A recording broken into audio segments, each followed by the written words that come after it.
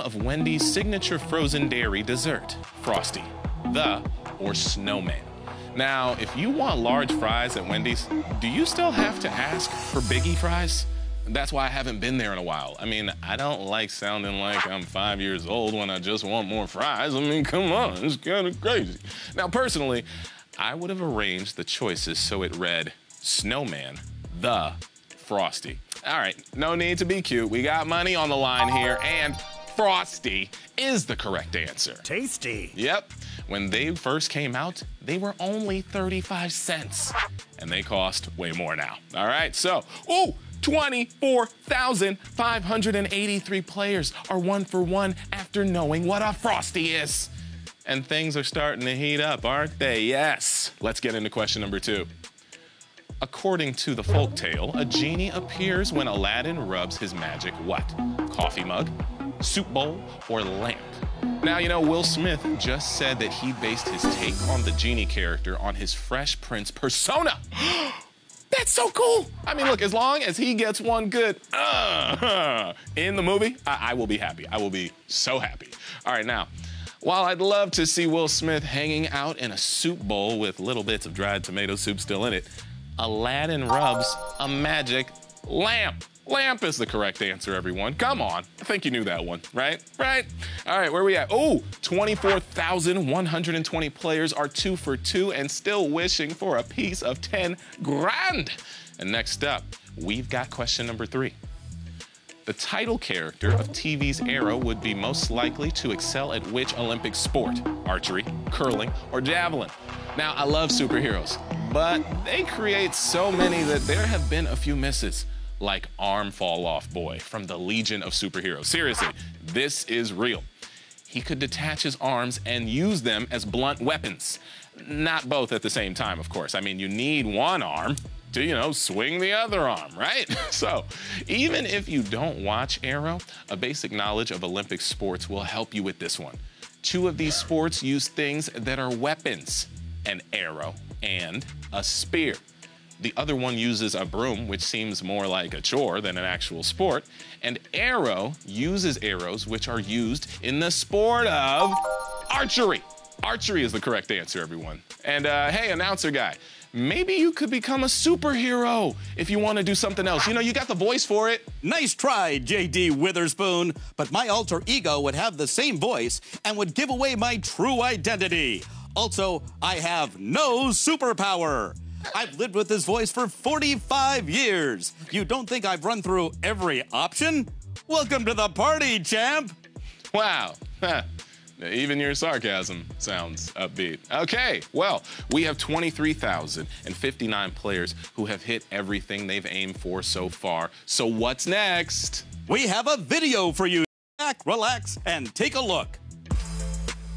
Just look at those breathtaking homes. With California's skyrocketing housing prices, licensing this clip is as close as I'll get to owning my own home. Okay, let's not bring everyone down. So here's why we just watched that with question number 4. Located on San Francisco's Postcard Row, what name do these famous Victorian-style houses go by? The Breakers, the Painted Ladies, or the Seven Gables? Now, I know these houses make you think about Full House, right? But did anybody see the Fuller House / Game of Thrones crossover on Kimmel the other night? I mean, I've always thought Jaime Lannister and Uncle Joey existed in the same cinematic universe. But that episode proved it. It proved it. Okay, now this famous row of Victorian houses built by architect Matthew Cavanaugh is sometimes known as the Seven Sisters, but not the Seven Gables. So that's incorrect. In Rhode Island, you'll find the incredible Vanderbilt Mansion, which is referred to as the Breakers, which means the Painted Ladies is the correct answer, everyone. There you go. Hey, whoa, we're down to 15,335 players who have knocked down the first 4. And hey, Loop, want to hit us with a quick plug? Sure thing. On Monday, there's a special Memorial Day game of confetti. Because it's on May 27th, we're giving away $27,000.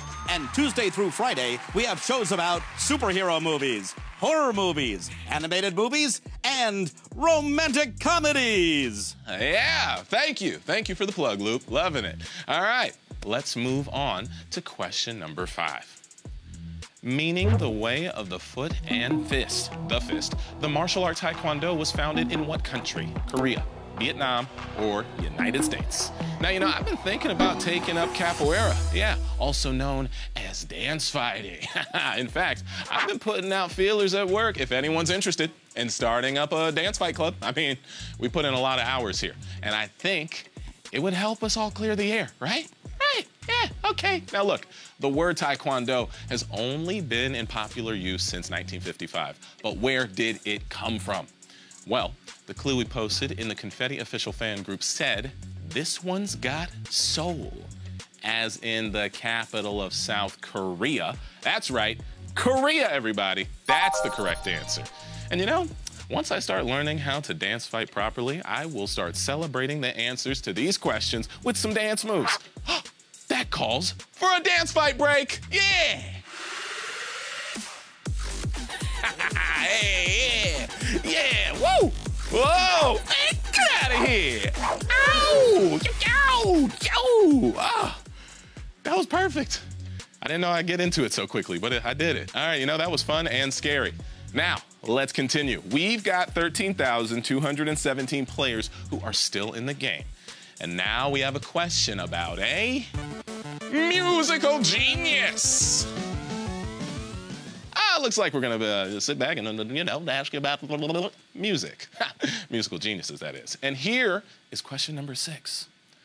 Which singer was once Kelly Clarkson's mother-in-law? Dolly Parton, Trisha Yearwood, or Reba McEntire? Now, of all of Kelly Clarkson's achievements, her most memorable might be when Steve Carell screamed her name during the chest waxing scene in 40-Year-Old Virgin, right?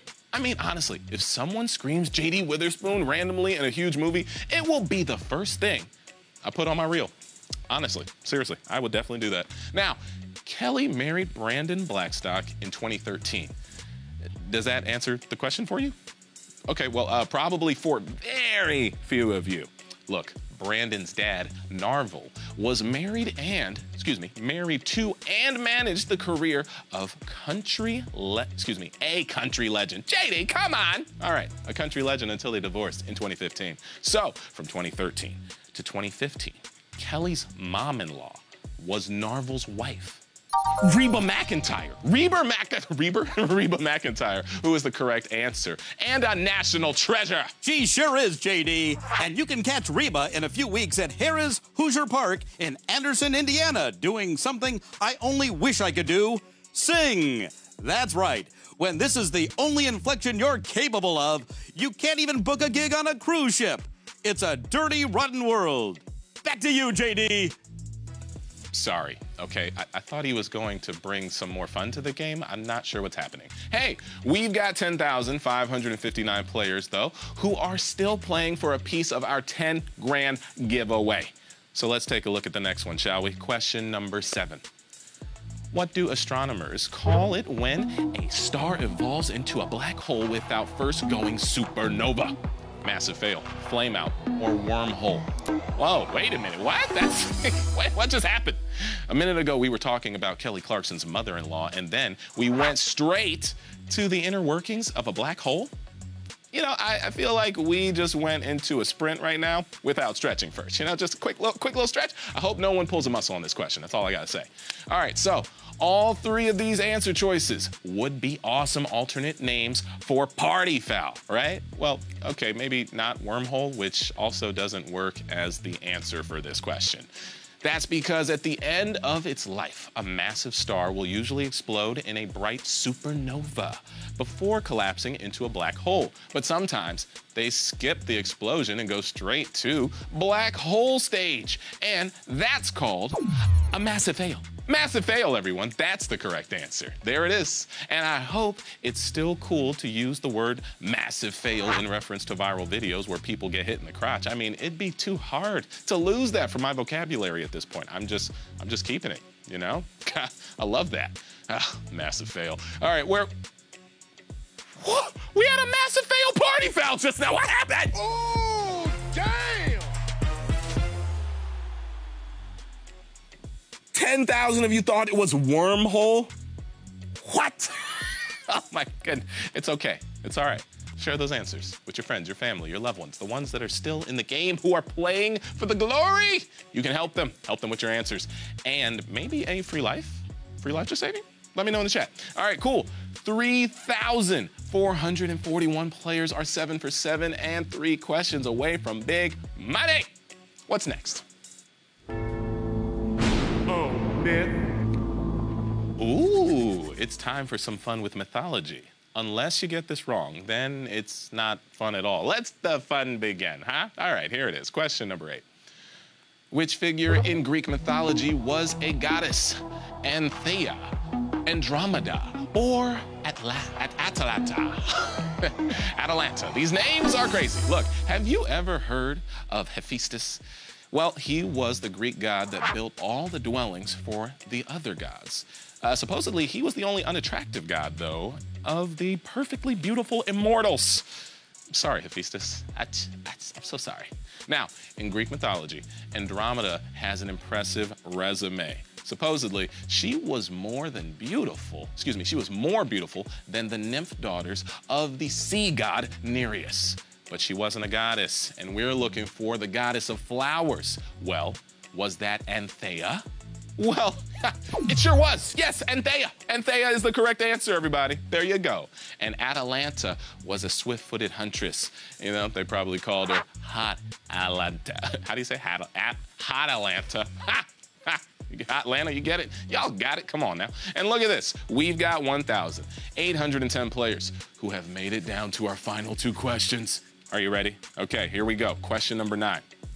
The Pulitzer Prize winning author of Present at the Creation was present at the creation of what?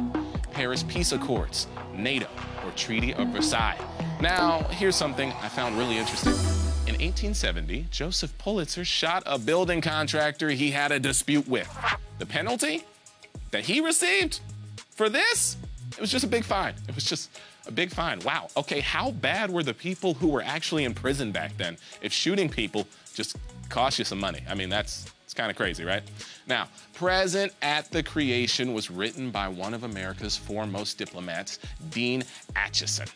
And he served during several presidential presidential administrations. But which important event happened in his presence? Well, he died in 1971, so it's not the Paris Peace Accords, which marked the end of the Vietnam War in 1973. The key date for this one is April 4th, 1949. And that's when the North Atlantic Treaty Organization was created. And Acheson was on hand to sign the treaty. So, NATO, NATO, N-A-T-O, NATO, that's how you say it, I think, is the correct answer. And 902 of you have amazingly gotten every right question so far. And you've earned the right to answer one more question worth $10,000. Announcer guy, can you build some drama? I sure can, JD. There's just one question left. Some of you are about to experience the ultimate thrill of perfection and be rewarded with big bucks.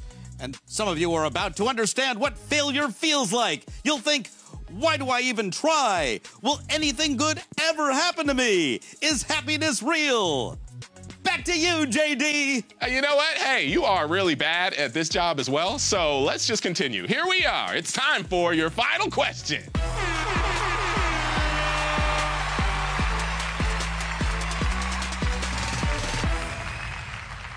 This question uses information from Oxford Music Online. Here we go. What actress was born in the same country as the best-selling female country artist of all time? Nicole Kidman, Rachel McAdams, or Emma Watson? Now, I hope you get this right and win tonight, but don't pay attention to the announcer guy, okay? Thousands of people lose this game every night and never lose a wink of sleep over it. I mean, especially the people who get out on question 1. I mean, they have 0 cares in the world. They're just, hanging. They're kicking it with me. They're in the chat. They're leaving funny comments about my clothing. They're here, and so are you. Let's keep it going. So, the first thing you need to know is that the best-selling female country artist of all time is Canada's Shania Twain. So who's the other Canadian? Well, Nicole Kidman is famously Australian, but She was born in Hawaii, so she's out. Even though Emma Watson was raised in Britain, she was born in France, not Canada, which means Rachel McAdams! Rachel McAdams is the correct answer, yes. Wait, the leader of Mean Girls is from Canada? Well, then she's a great actress because they are super nice people up north. Eh? All right, now, it's my favorite part of the game, the part where I keep the people who knew all the answers in suspense while they wait to see how much money they won. Okay, that's long enough. So, how many winners did we have tonight? Whoa! 279 of you have answered all 10 correctly, and you're taking home $35.85 a piece. Yeah! Good job. Hey, thank you so much for playing Confetti. We had a great time, and I hope everyone who played tonight did too. Let's shout out some of these winners. We got